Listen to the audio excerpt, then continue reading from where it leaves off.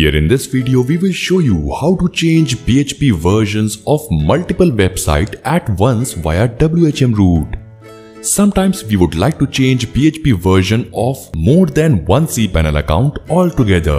In order to do this, first of all, log into your WHM root and then go to Software section. Now from here, go inside MultiPHP Manager. Now from this page, you can search for any cPanel account, apply a tick mark.